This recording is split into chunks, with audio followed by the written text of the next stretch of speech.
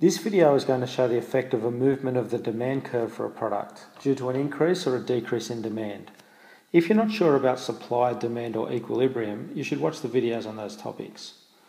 The demand curve is downward sloping, and this is because as the price of a product increases, people will demand less. Sometimes this demand curve will actually move to the right or to the left, and we're going to look at some reasons why that might happen. At the moment, the price of this product is P1, and at P1, people will demand Q1 of this product.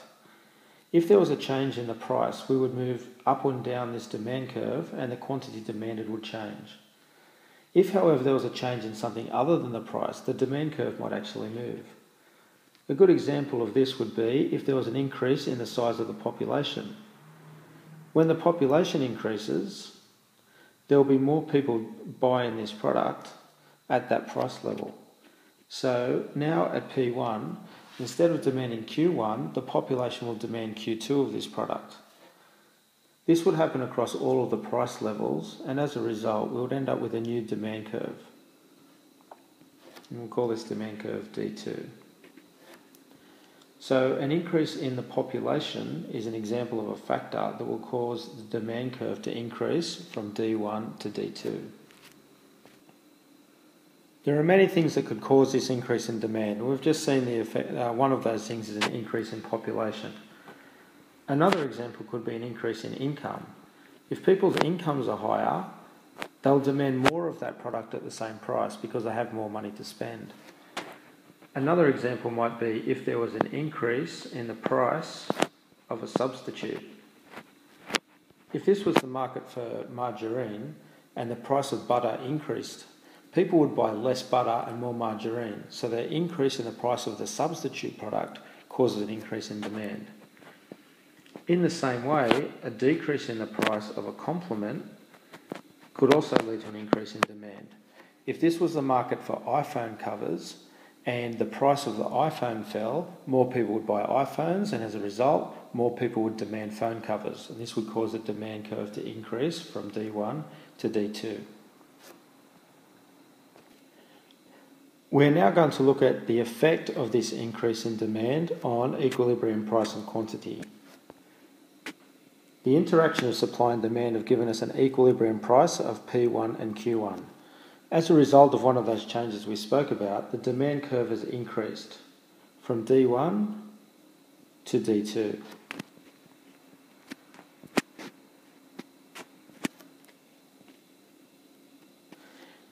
The effect of this is that the equilibrium price and quantity now changes.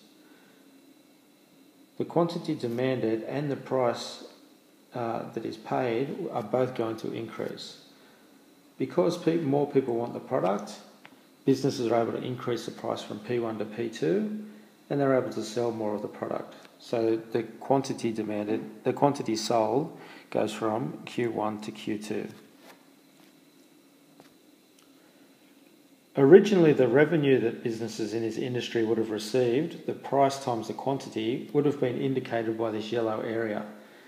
The increase in the price and the quantity, however, leads to an increase in revenue, moving from that first little yellow box to this much larger yellow box. In the same way that demand could increase, demand could also fall. For example, if there was a decrease in incomes, or if the price of a substitute decreased, people would demand less of this product. Those decreases in demand will lead to a new demand curve. And again, our demand curve will move from D1 to D2, shifting to the left. The original equilibrium point of P1Q1 will now move to here.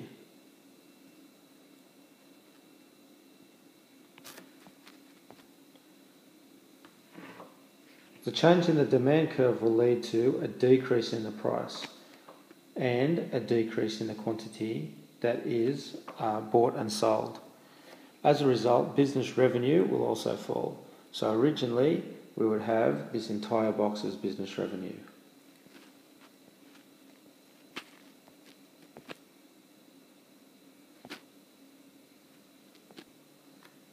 But as a result of the decrease in demand, The new revenue will be this smaller area.